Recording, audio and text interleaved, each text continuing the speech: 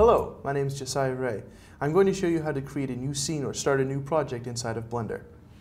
So here I am inside of Blender, and I've created this pretty awesome sword for a motion tracking shot, but I'm all done working on it, so I'm going to start up a new scene.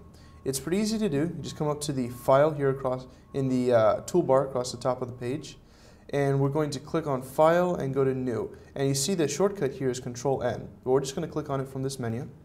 And it comes up with a question if we want to reload the startup file.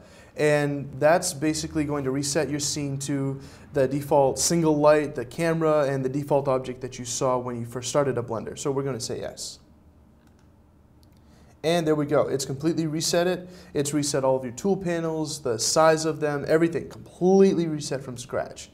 So I hope you've enjoyed this short video on how to make a new scene in Blender. I'm Josiah Rea.